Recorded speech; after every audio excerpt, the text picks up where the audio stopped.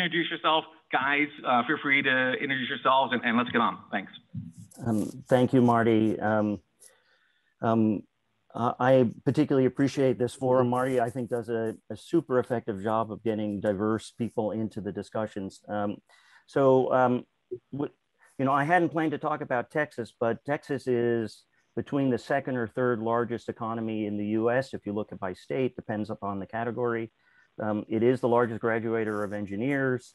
When Austin Ventures left, Austin went from having a fairly middling share of seed venture investment. If you look at venture assets deployed in the US, to actually a disproportionate per capita investment level, now ranking 4th or 5th, even though it is a 1.5% of, just Austin by itself is 1.5% of the economy. It typically ranks by city as number 4, number 5, number 6 in terms of seed and startup venture investing. So yes, the very early part of venture is alive and well in Austin. From B round onward, it is well down the list. There's not a lot of later stage capital here. My background, I'm formally trained in math, economics, finance, linguistics, and then what I would call information theory, which at the time I went through school was really applied mathematics, but you see it as design of experiments and computer science in current literature. I went through the University of Chicago, Northwestern for an MBA. I was at the University of Wisconsin, and I'm a rare Videshi non-Indian who actually attended an IIT in India, actually in linguistics and North Indic languages as a diversification from my math background. I've spent time at Dell in business development in the early 90s. I'm one of the 20,000 or so folks that exited Dell with more than $1 million of something out of the experience of their growth. I spent 5 years at Booz Allen post MBA, running around the world restructuring large companies. Can you put the lights up in the baby's room? Whoever's talking about the baby's room, please mute yourself. I have 40 years of what I would say is work in the innovation world. So I've touched 800 inventions, about 10,000 products, and I've worked with about 450 companies around the development of a value proposition and then the commercialization of it. That includes 36 startups, which is the last 15 years or so of my career has been focused on how do you get capital, financial capital, intellectual capital, and human capital together to commercialize innovation. The last 6 or 8 years, it's been around the funding of startups and the development of later stage startups into really the acquisitions. I haven't paid much attention to IPOs. Acquisition is about 7 times more likely now than an IPO, although I think specs are going to change that a bit. So we're going to now, I hope the other panelists are there. Marty, I hope you assure me. Michael Boyle, are you around? I'm here, David. Okay. Will you jump in, a brief introduction of yourself and maybe a little bit about the uniqueness of your fund? And actually a little bit about yourself and how you ended up where you're at. And then we're going to build a sort of generic model of what's good about VC as an asset class, because I don't know that the last panel actually talked about what's good about fintech as an asset class. I want to start formally there. And then we'll come back to, I'll make sure that everybody gets a chance to talk about what's unique about your positioning in the VC world specifically, because I love your model. I think you and I could talk for 2 hours. Well, thanks so much, David. I appreciate it. Hello to everybody, including my friends on the panel. You're taking a big picture, I see. Big picture. Well, view. I am with Ecliptic Capital. Okay. And so what better background than an eclipse? But anyway, so my background, I wrote my first line of code in 1971. David and I have some similarities there. My dad was an economist. Fast forward, I started at a startup in the early 80s in the fintech space. became one of the dominant banking software providers in the country. From there, I went on to Wall Street and I spent 30 years in investment banking, running technology for Merrill Lynch in New York and London. And then I was CIO and COO at Robertson Stevens, the investment bank. After that, I did a stint at Allstate as CIO and COO, and then Aflac as CIO. And then I left there to become the CEO of a startup firm that was in the fintech space. And then 3 years ago, I joined Ecliptic Capital here in Austin, Texas. We're a $100 million permanent capital structure and evergreen fund. We deploy about $20 to $30 million annually into pre-seed, seed, Series A rounds. Most of our investments are done in Texas because we think this is an amazing place to invest in right now. As David was saying, we are the 9th largest country in the world. We like to think of ourselves as a country in many ways, but we have a number of different things about our fund that we think are very different than the traditional models. And I can stop there or we can go deeper right now. David, what do you want me to do? Let's talk a little bit. So I have this tick mark about, why, if I'm an allocator to family, we're talking to family offices, why would you put an allocation of your capital into venture capital specifically? And, the list that I'll tick off is it's generally pretty high yield when you compare to other asset classes. It's uncorrelated with public markets. It's long tenure, so you can get that return for 7 to 10 years, depends, what the specific fund is. It captures black swan effect, like you're unlikely to be surprised by something new arriving in an economy if you're specifically investing in something new arriving in the economy, et cetera. Is there something else I'm missing there? Well, I'll just add one thing. I was talking to the head of UTIMCO, Brett Harris, not too long ago. And one of the things that he said to me was, and UTIMCO is, of course, one of the largest institutional investors in Texas. And the one thing he said to me was their investments in early stage venture were by far their highest yielding asset class. And I think that there's something to be said for that, particularly when you take our model, because our entire team are former operators, entrepreneurs who've been building, scaling, selling, and investing in companies for 30 plus years. And as a result of that, we have a very hands-on operational focus to what we do. We do time curation on our front end, which we think is highly important. We look at companies for 6 to 12 months and talk with them before getting into bed with them and getting married. And after we actually start, after we have an investment in place, we move to a weekly cadence with them where we focus on their operational scaling issues. And our team have worked for companies as diverse as Genentech, Merrill Lynch, Apple, Goldman Sachs, Dell, AT&T. So let me jump in that because you're blended. So yes, there's a lot of lovely things about the uniqueness of your model, and we're going to come back more to that. But what you pointed out as a characteristic of the asset class of venture is that we're trading on private information. And you've just highlighted what I describe as the 25 hours of due diligence you need to really understand a private asset, the way I calculate that. But this is private access, private information, private capital flowing. So there's an opportunity if you spend the time to learn about the investment to find alpha, very specifically, if you trust the surrogate of the fund that does that for you. Absolutely. And the thing I'll add to that, because I think you called out a good thing there, David, is most private equity investments have little transparency. And our model is very much focused on providing full transparency to our investors. And we have a deal flow portal where we are going to be opening up to scoring, not just to our investors, but to people across the world who want to be interested in things that are driven by things like hard science and whatnot. And so we're looking to provide a level of transparency that's really unparalleled. I've invested in a number of venture funds over the years, and I get my quarterly letters. In our portal to our LPs, we actually provide real-time information on the status of those companies, the metrics that they have that they're trying to hit. Asks to our LPs, can somebody, Yes. So what I get there is that's private data, and then you're leveraging that private data. So that's follow on and additional investment. So lovely. So that's in your particular model, there is that exploitation of private data. So I'm going to jump because I want to be courteous. There's a bunch of us here and we'll come back. Chris, are you around? Are you live?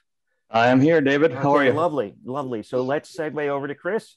Introduce yourself a little bit, and notice my pace because there's a bunch of us. I'll make this one quick and short. So I'm Chris Piedmonte. I'm from NeoTerra Capital. I have been an entrepreneur since I was 10 years old. I actually started off selling home products door to door as a kid. And right out of college, went on to join a group of at a startup that automated the front counter of the U.S. Postal Service for the first time.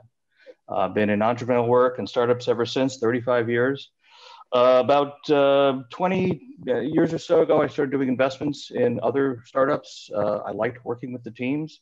So NeoTerra's model kind of evolved out of that. It's a combination of both strategic investment and advisory services. So in some respects, it's like Michael's firm over at Ecliptic. We like to stay close to our portfolio companies. We don't just show up at the board meetings.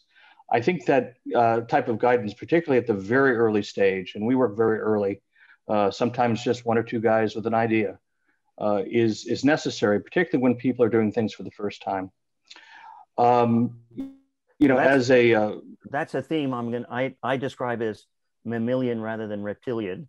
So you're operators that get involved in supporting the investments that you go in. So there's an added value of the deal book and the playbook and the experience of the fund itself, not just the innovation or the idea that comes from the investment. That's right. That's absolutely right. We see a much better success rate when we can help mentor and coach our entrepreneurs in their ventures.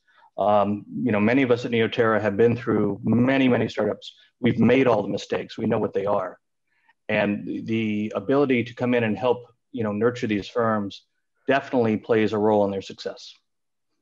Okay. So I'm, one of the cool things I'm just going to mention, talking to Chris, is he's part of a team that builds a world record setting racing biplane. So when he describes involved in operations and technology, it's a bit of an understatement. It's, I would say, deeply involved in some very sophisticated engineering. Are you also, what I understand a little bit of your thesis uniqueness is that you're not afraid of technology. So you're not specifically looking for how can I scale a SaaS company and achieve growth, but there are other opportunities in other pieces of alpha. That's right. Absolutely right. I mean, we look at new technologies all the time. Very much like, once again, like Michael's firm and some of the work they probably have done in quantum. We look at new material sciences. We look at technological advancements that are coming out of things in the semiconductor space. Even others that are driven, by needs in the advancement in the cultural and political landscapes we're working at now to solve some of the problems that have evolved because of that. So we are definitely very technology focused, but we are somewhat industry agnostic. We do tend to look at a variety of industries and disruptive, investments, things that definitely, if matured, should exit at multi-billion-dollar exits, not small plays. Okay, so you have a theme there of diversification, or a lot of assets, a few assets? No, it's definitely a diversified portfolio, but we do look at the areas that we expect, significant value and growth over the next decade. That's the material sciences, advancements in semiconductors as we go from the monolithic single chip designs to 2.5 and 3D integration. Advances in cybersecurity are absolutely necessary, and we have some that we're working on there as well. And other industries, including construction and fashion, quite frankly. It's a wide variety, but it all comes from the basis of a disruptive technology or a new and emerging market. Okay. Anything to add for the asset class of VC that we haven't mentioned? No, like I said, Michael covered quite well. The important thing is that you invest in opportunities that have, a large possibility for high returns. Okay, all right. So that's lovely. So there, let me jump in there. So that's the asymmetry of the investment. So there can be extraordinary winners, is the way to talk about that. So even if you have a relatively few number of assets, if one of them is extraordinary, it floats the entire fund. So I'll pick that. And let me jump on. I'll be a little bit, but we'll come back, I promise. And please, everybody, leave their microphones on. So this is going to be an accumulating conversation, I hope, if I do this right. Hunter, are you available? I'm here. Hey, David. Hey, jump in. Great. Now, well, I'll give my background from the perspective of family offices. I think in my opinion, the hardest part for family offices when they're looking at venture is to get with the right venture funds. The best funds are usually very access restricted, hard to get into. Sometimes their allocation size requests pose problems. Next Play is largely built to solve that problem. We are a venture fund of funds, but one that has specifically focused on building a unique value add LP community. And for us, that is grounded in the world of sports. We have 8 team owners of professional sports teams as LPs, many professional athletes across football, basketball, baseball, you name it, including probably about a third of the starting quarterbacks in the NFL. And those are people that, along with a lot of the family offices and endowments we work with, that can be very influential to a lot of the funds and companies that we invest in. So our differentiating advantage to a family office, or really to anyone choosing to invest with Next Play, is that we can get you into funds that you can't get into on your own. And as a byproduct of that, we can then get you into deals that are not shopped, that are not available. I'll pause there. My background, I went to Vanderbilt here in Nashville, which thinks of itself as kind of a small Austin. So we're going to keep nipping at you guys' heels down there and hope that we can build the same kind of ecosystem that Austin is probably a decade ahead of us on. I spent most of my 20s playing football in the NFL. I played 8 years for the Bears in Chicago, and I went to business school at Northwestern while I was playing. Finished both of those things around the same time, and I've been in the venture world ever since. Okay, all right. Well, I did not know that. Thank you very much. So to clarify that goes back to this uniqueness of the asset class having private access in private deal making, and by virtue of who is invested and who is part of your fund, you are able to make investments in your fund-to-fund status that others cannot get into. And that's a very interesting and unique thesis for me. Thank you. Kyle, are you on? I am, yes. Can you share a little bit? Share a little bit about yourself. You followed the sequence that we've just done. No problem. Yeah, so my name is Kyle Reesing. I've been a technology investor my entire career. I started off in the world from college, Jeff Capital. I was a European-based venture capital firm focused across a broad spectrum of technology, from B2B SaaS software to semis, telco and infrastructure, and fintech and payments. I actually then kind of transitioned into the private equity buyout world, where I transitioned to work for Vista Equity Partners at its early stages of its growth, which has now gone on to be a. So just slow that down just a little bit. Talk just a little bit about Vista. Also, it's again here in Texas, yes. Yep. And I don't, for those who are familiar or not familiar, talk about the scale of Vista, because for me it's a very interesting place. Yes. So Vista has now gone on since I was there in 2013, managing about $70 billion of assets. It employs, I think, across its portfolio, it's technically, I believe now it's the 3rd largest combined software company in the world. If you were to aggregate all of the employees across its entire portfolio. So when you think about the innovation and the amount of industries and jobs created through the entire portfolio, it's extremely massive in its scale. And I think one of the things that and the Vista, the Vista playbook. Talk a little bit about that. Yeah. So the Vista playbook is basically just a set of operating initiatives that is unique to the firm, that is employed across each portfolio company to drive value creation, focusing across a broad initiatives from sales and marketing to product development, to sales comp, to operations, utilization rates across implementation and services and support, to talent. which is a big piece around, there's a standardized kind of test that is given to kind of each employee at the time of acquisition, from the senior executive level all the way down to entry-level jobs.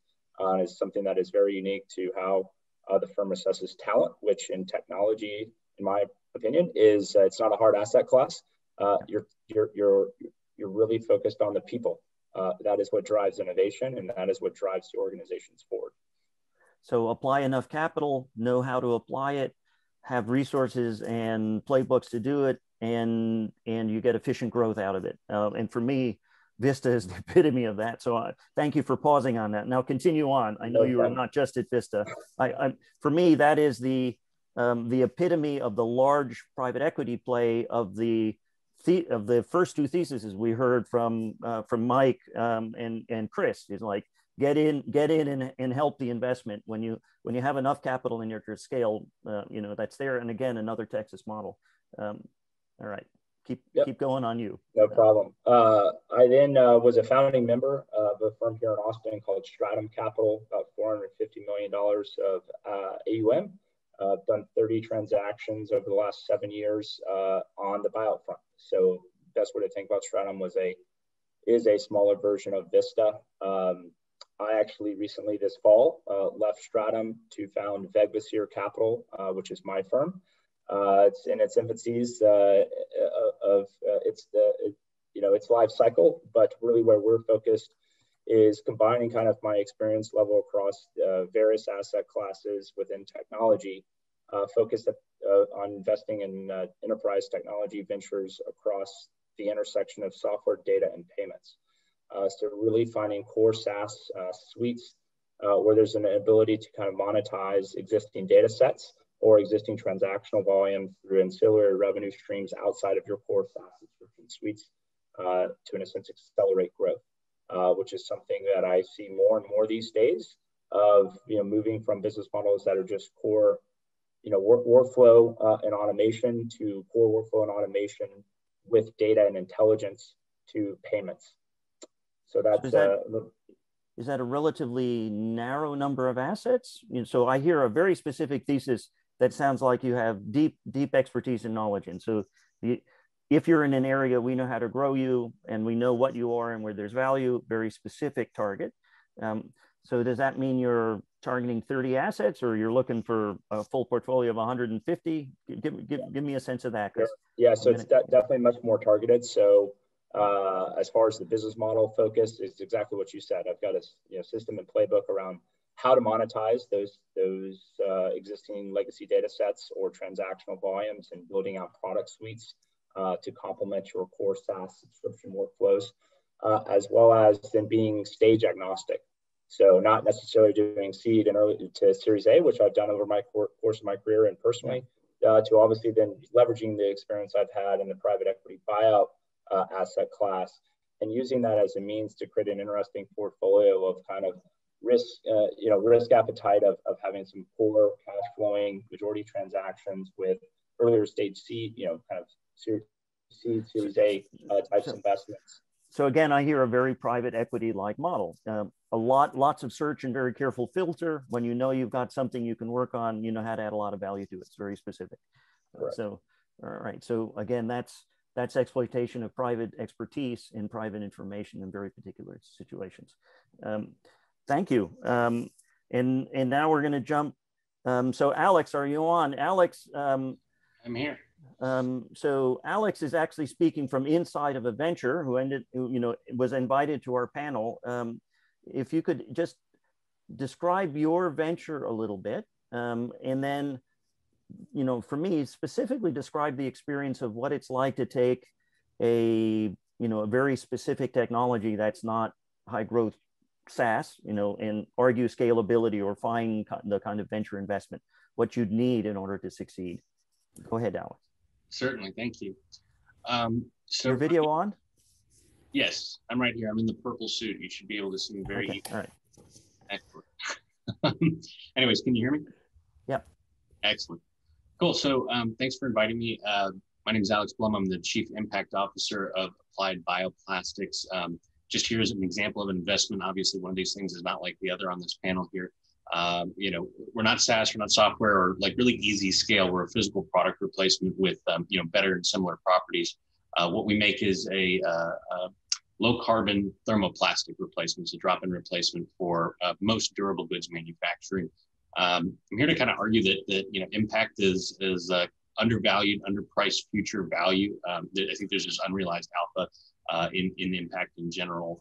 You know, referencing the previous panel talking about everybody says they do ESG. One of the things about having quantifiable impact in your business is that you can not only prove that there's something nice and fuzzy that makes your investors feel good, but something that's also going to make them money.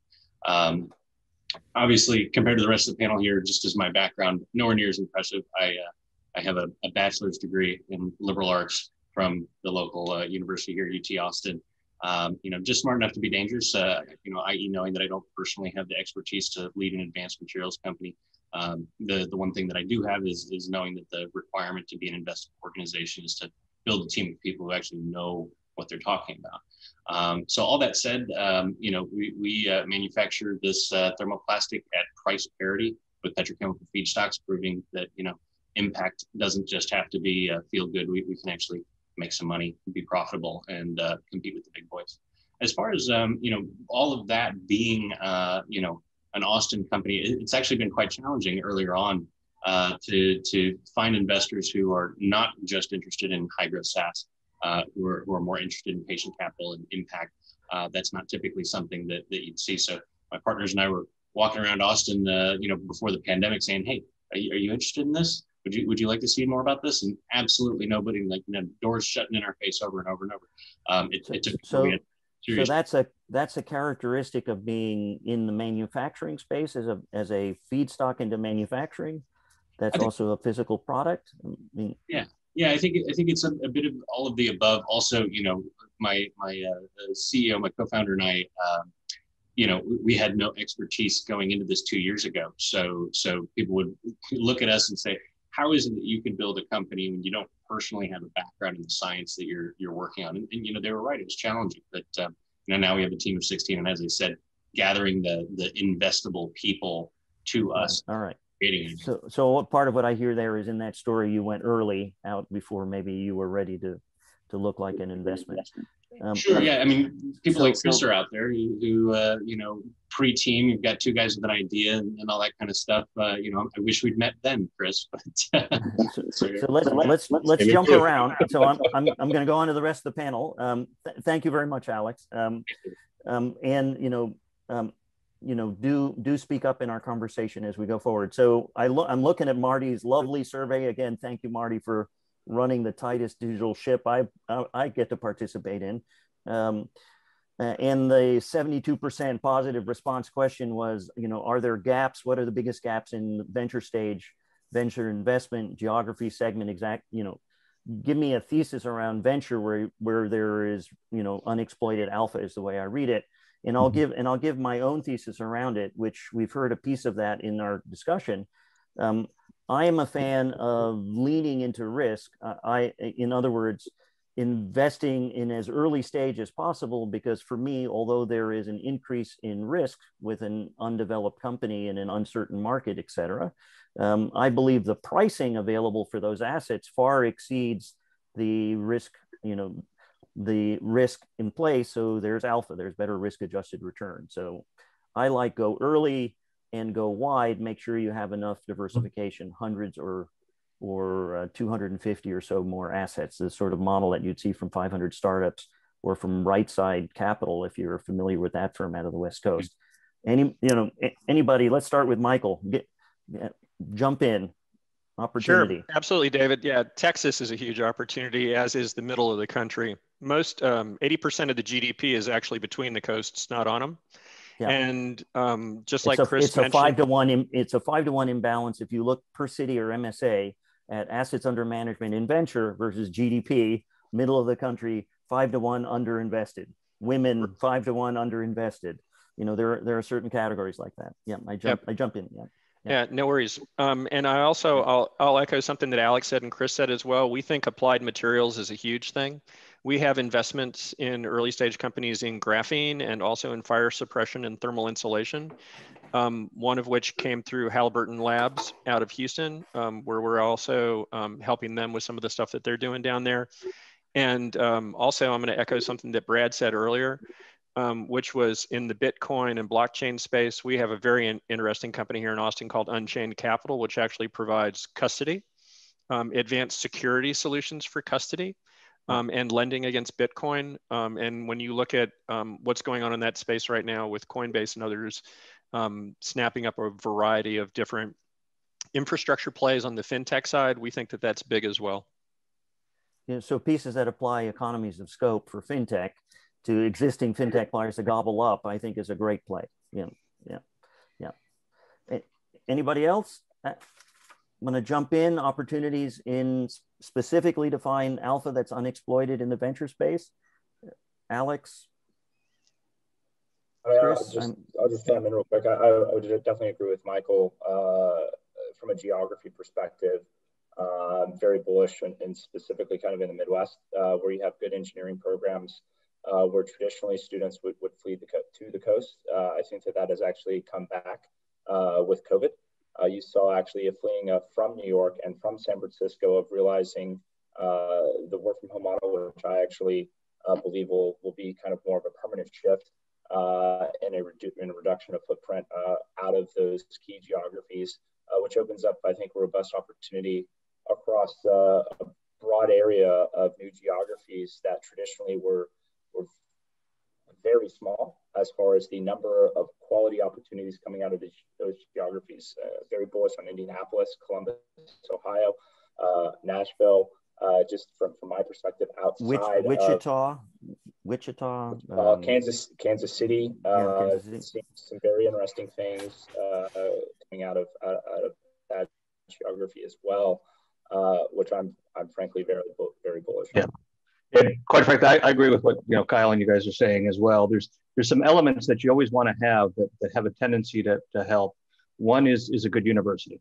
A lot of things come out of the schools. Two is a sense of entrepreneurship. You'll find that especially in the Midwest, there are a lot of small and medium businesses, a lot of mom and pop type of operations. So you don't have a lot of the big corporations are focused in New York, they're focused in Miami and LA and Chicago. But when you get into other places, a lot of it is small business. That entrepreneurial spirit coupled with the education really does help.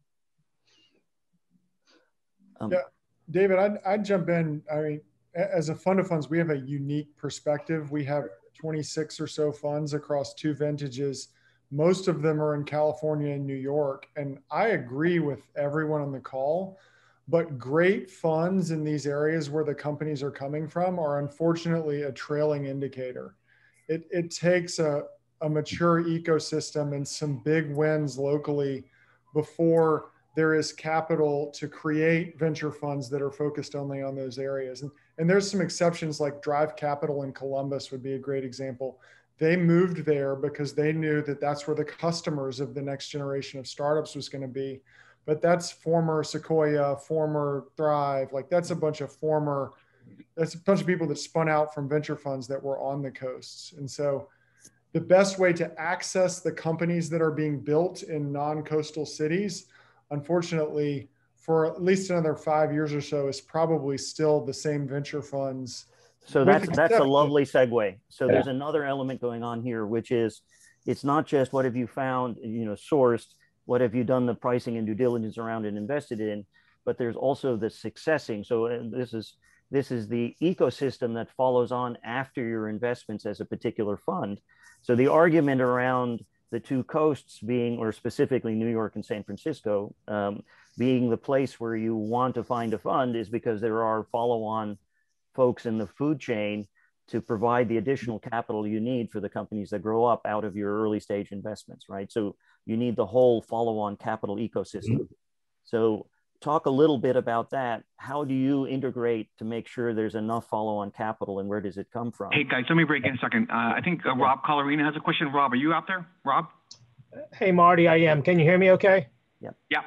Yeah, a very interesting panel by you all on the VC side. I had just a quick question for maybe one or two of the panelists. I think Hunter, interesting background on sports and sort of that niche. Can you speak a little bit about the importance of things like, you know, the playoff, the NCAA's going on, and pro sports playoffs in this sort of pandemic environment? And then sort of related, maybe one of the other panelists, can you comment a little bit about exits you're seeing, just given COVID tailwinds, how you're handling that, how are you maximizing value? Because in some cases you may have peak value in some of these COVID facing strategies. All right, so that's specific exploitation of current circumstances around COVID. Change is happening, like, is it time to invest in a cruise ship company, or, you know, sports that have changed, things that have had live populations for audiences, et cetera. Yep, thank you, Rob. You're welcome. Maybe Hunter? Yeah, I mean, the specific role that sports would play, I mean, I don't know the degree to which everybody who was on was here for the prior panel, but I would look at it in the same way someone on that panel was describing what's happened in the last 9 to 12 months around blockchain.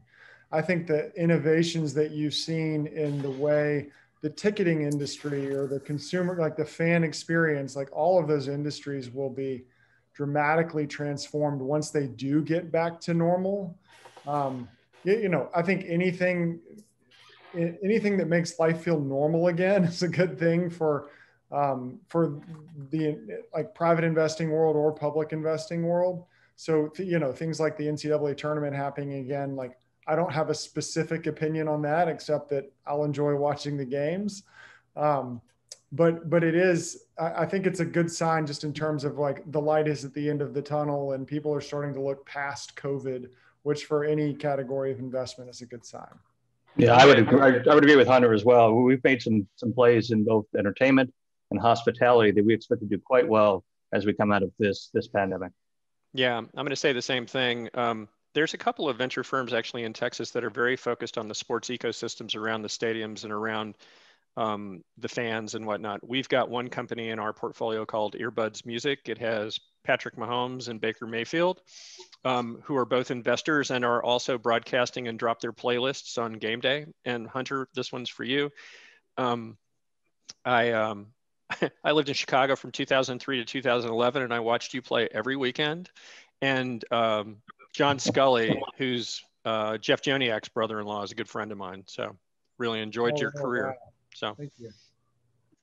I think from my perspective, as it relates to sports, one of the things that I've been seeing too is the proliferation of sports betting as legalization continues to happen, in my opinion, across Canada being, I think, an interesting geography that's going to happen soon across multiple states. I think that you're going to see the continued rise of new technologies attacking that ecosystem, especially as you think about, potentially, repercussions with regards to blockchain and that ecosystem as well. Such as something I've been monitoring. I'm going to throw one other thing in there that I think is the huge alpha play of the next decade, and that is esports and the monetization of that. There's a tremendous amount of work that's going on in that space right now, and that gaming marketplace is bigger than any other sports marketplace on the planet. And there's an internationalization theme out of it as well. So you have markets crossing geographies. We're not just single economies.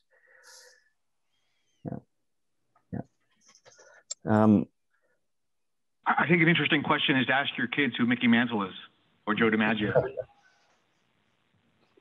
So keep on going. We got about 3 or 4 more minutes. My survey went away. So I think it was where are the gaps in VC funding and where are the opportunities? Right. So we I have think the that gaps. Michael answered that really well. Right. So we have gaps in. So for me, access to additional capital outside of specific investments for funds. How critical is that? How do you view that as a fund? And how do you leverage it? For example, Michael, you started with a conversation about open access to the information and engagement with your LPs. And I'm curious how other folks do that in terms of supplemental capital, sidecar investment, leveraging that private information for direct investment, not just inside the fund. And maybe you could talk a little bit about cost structures as well, how those evolved. Sure. I mean, I can start there. Our fund has an optional investment component with it at a reduced management fee that allows people to invest inside the fund. It's very attractive to a lot of large scale family private offices who have a lot of capital to deploy. And so, for instance, although we go through Series B, we'll do pro ratas farther down the stack. But we also allow our investors, if they want to come in and invest in actually lead B rounds. On some of our large companies that we're doing in the applied materials space, for instance, they're going to need to build large scale factories to build these materials out. It provides a very interesting set of investments for the family offices who actually get to see our late stage deal flow before we actually make investments. Okay. So that strategy is find additional capital out of your LPs. Chris, is that something similar you're doing? Yeah, it's always important to make sure you know where their next round of funding is coming, whether it's going to be coming from, additional funds from your own or group or others. We try to bring people in early. This is a team sport. I would describe it that way. Nobody wants to go it alone. No entrepreneur, no venture capitalist. So absolutely important. And addressing the question of where's the gap, I think it's where, myself and Michael and others are addressing. Getting money early has become extremely difficult, particularly if you're doing material sciences or something that's a physical product. It's become a real challenge, and a lot of opportunities get passed over for, software Me Too plays that quite frankly are never going to return when some of these others will. So the diamonds in the rough are what we're looking for. So, all right. So your alpha is in difficulty to fund. You're finding that. Okay. Yeah. I was just going to point out, I think there's a bit of a gap in, in impact as well. You've got a few whales like Breakthrough Energy Ventures and folks like that who are, doing these massive decarbonization plays. And then you've got smaller funds or parts of funds that are dedicated towards impact. But as I mentioned earlier, there's a ton of unrealized alpha in impact as well. And it would be cool to see a lot more funds that are just like focused on that and unapologetically say, we're going to do good things while making lots of money.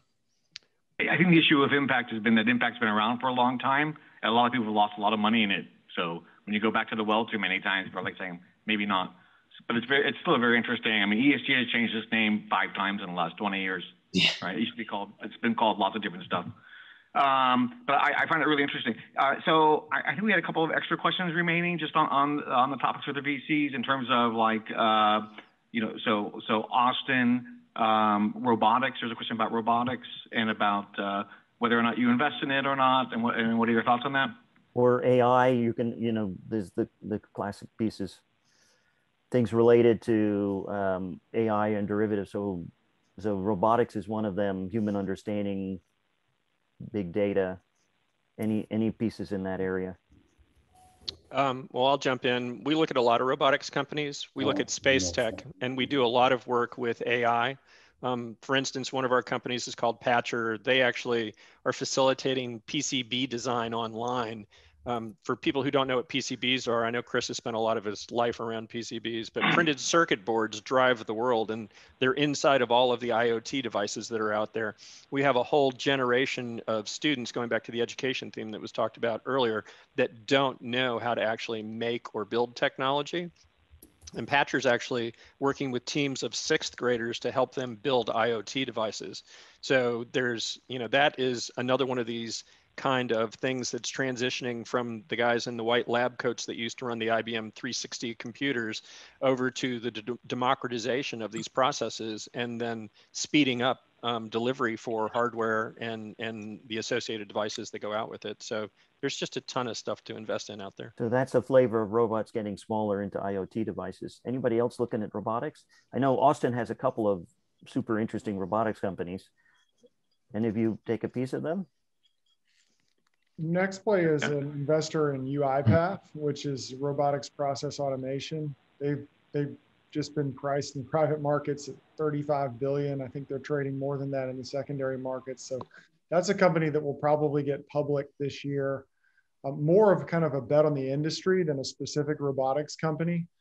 We tend to do that a lot. Like we don't have any direct Bitcoin or cryptocurrency exposure, but we are investors in Coinbase. Like whenever there's a lot of hype around an industry, but it's still hard to pick the winners.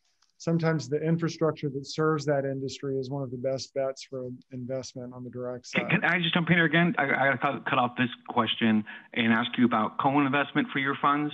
So, so we've done a lot of Silicon Valley. Average co-investment for Silicon Valley micro VC or Series A is about 5 to 7x these days.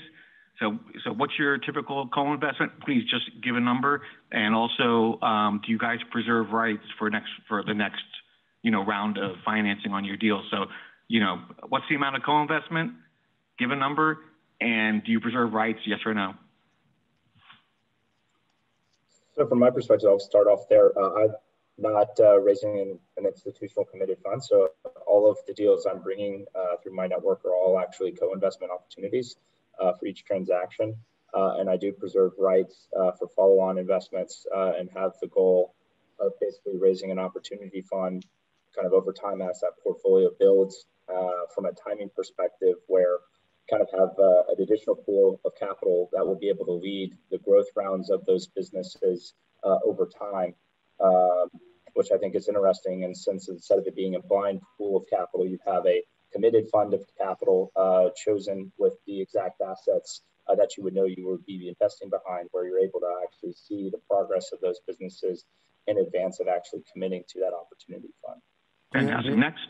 So I'll jump in here. So any round that we do that's over $2 million in funding for a company, we preserve 50% of it for our investors to customize their own portfolios. They do it on a dollar by dollar basis. So if you've got $10 million in our fund, you have $10 million in optionality that you can use up. That optionality is given out on a pro rata basis. It just does not go to the largest investors, although they get the biggest pieces. And if a particular transaction is not attractive to the larger investors, the smaller investors can actually have gobble up rights on more than their pro rata share. Perfect. Next.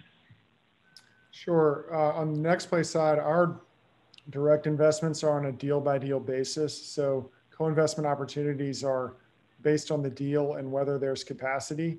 I would also just add for the families, unsolicited advice, you've always got to ask yourself why you're seeing a deal. I mean, if you're getting a Series C or D deal out of Silicon Valley and you're in Texas, a whole lot of people have said no to that deal by the time you see it. So just keep that in mind on the direct investing side of why am I so lucky to have this look at this opportunity? Luck indeed. Chris? Yeah, I would say the same. We do, take co-investment. Follow-on rights, helps build that team around you. The investors are part of the team too. And as I said earlier, this is a team sport. This is not something you go alone.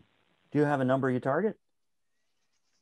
It varies considerably, quite frankly, depending on which area we're in and the types of deals. So longer conversation, I think we have left time at this point. Yeah. Fantastic. Well, listen, guys, great job. I probably had like 10 other questions on DeFi, et cetera. There's actually some questions in the chat. So if you guys can log on to the chat or to the Q&A and answer those questions, that'd be really helpful. So stick around, don't go anywhere. I know our audience is getting thirsty, so we've got about an hour and a half left of work to do here because since you're not here, we are, and we're going to go drink. Folks are welcome to reach out to me directly, so I'm going to put my email in. Because we're in Texas, not in California. Anyway,